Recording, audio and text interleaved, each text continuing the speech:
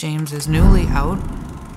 How I met James was really strange because I was actually at the gym and his wife Ashley had actually commented on my braids. I just said, oh, you're that girl that works on ex-gang members. And that's when she told me that James was in jail and that when he got out, would I be able to help him with different things? And I said, yeah, if they ever needed my help, not only would I help with tattoo removal, but if he needed, you know, to get into any type of programming or anything else, that I would help him with that too.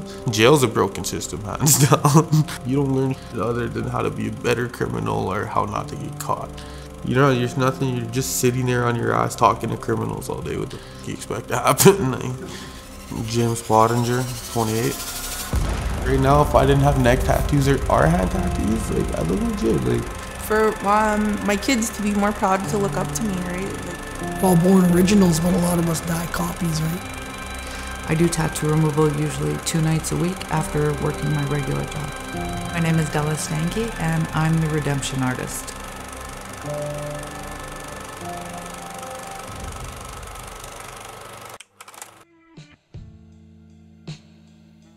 right away, she just makes you feel comfortable just talking with her and everything. Yeah, she's good people. We started on my hands and my face already.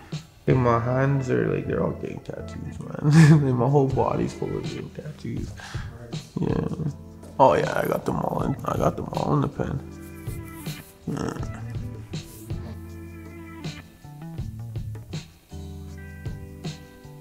Right now, if I didn't have neck tattoos or hand tattoos, like, I look legit. Like, I look presentable now. But like the way I act and the way I am with tattoos, it's not good. Like, I know how I look.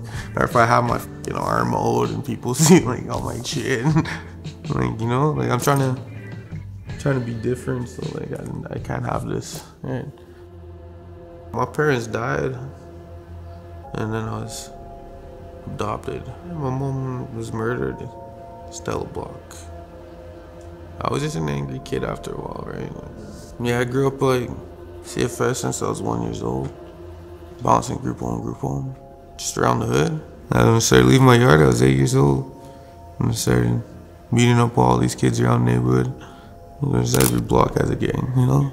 My first time getting into trouble, I was all juiced at school. I was dipping off from the constable. And then I got charged for evading or something at like 12. And then I was in CFS, and then after that there was just a lot of in and out on, because if you dip out from your house at CFS, and you get a breach every time, right? So you go to jail. You're in and out of jail like that all the time. And you start meeting people in jail like that.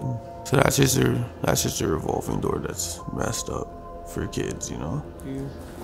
You know, that's the only thing though, is half the time I think that soot tattoos are, I mean, they look sometimes better only because the ink stays dark. Yeah. Deadly. Hear somebody giggling.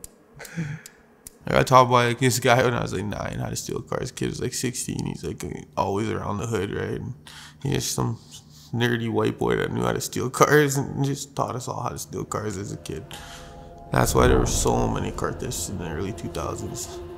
There was so many of us little kids just stealing cars and flying around. And I'd be walking on the street, and we got so good at it, I'd just spot stolen cars. I'd be like, oh, check it out. Just take this one.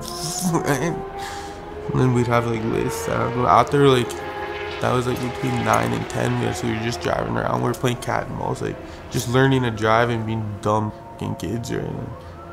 And then it went to like started getting organized with it, started parking them everywhere and like keeping lists, and everybody had a list where these cars were. So if we got in high-speed chases, you ditch the cops, you go grab that car, you mark it off the list, you phone everybody, mark it off the list, you drive away. Yeah. And then we started doing like B&Es with all these whips, and then we started grabbing like work and stuff. But yeah, that's what it all stemmed off of, stealing cars. We all got picked up on cases and then started selling drugs, and then started going off from there, and then I got involved with guns and these are the kind of things I was in and out of jail for. Yeah.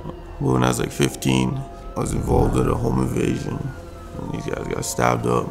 I ended up getting caught for this, and I ended up doing 7 years. I did a year at the youth center. I got raised to adult, and I was doing 8 months in Milner, and then I did the rest in like Edmonton Max. when I turned 18. That was like my first big one. Yeah, you had to do the whole thing. That was scary as First walking in there straight up, I thought I was gonna die there.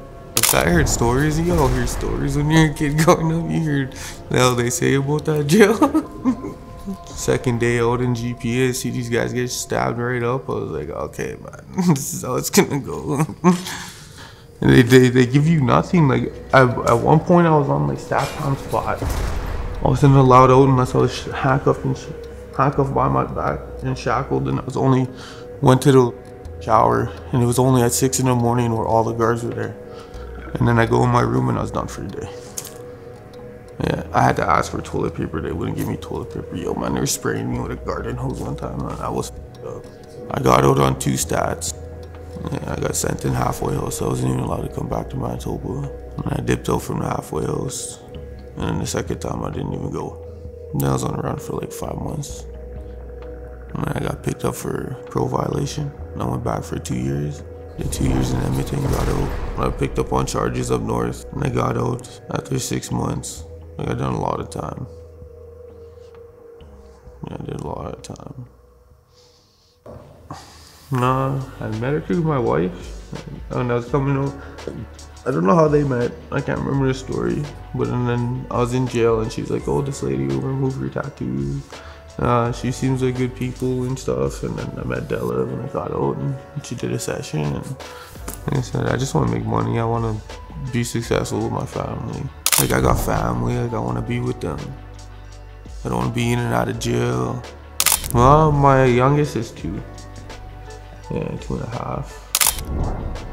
And then my other daughter's 6. That was the hardest thing, is leaving them. But that's what I mean. Like you get these youths out of there young. Teach them that you can make money. Like you don't have to sit in jail forever. And then worry, like, man, people were trying to kill me in my sleep in jail. Like that's how dangerous it was. You don't gotta live that life just to make a little bit of money.